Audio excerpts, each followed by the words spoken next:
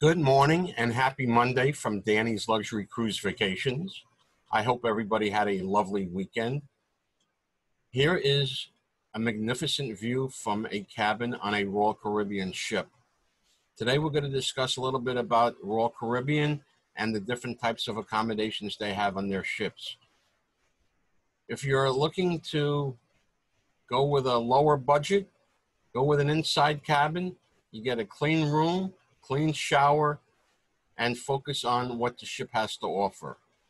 You can then go from there up to an ocean view, a balcony, a suite, and then on some of their newer ships like the Oasis class and the Quantum class, you get a loft suite. With the loft suite, you get a genie. That's their version of a butler.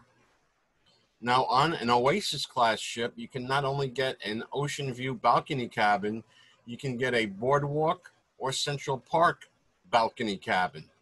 So you have quite a few options. So if you're thinking about going on a cruise and need some top shelf guidance on how to plan and book your cruise, we're here to help you. My contact information will be at the end of this video, and we look forward to helping you plan an amazing cruise. Have a great day.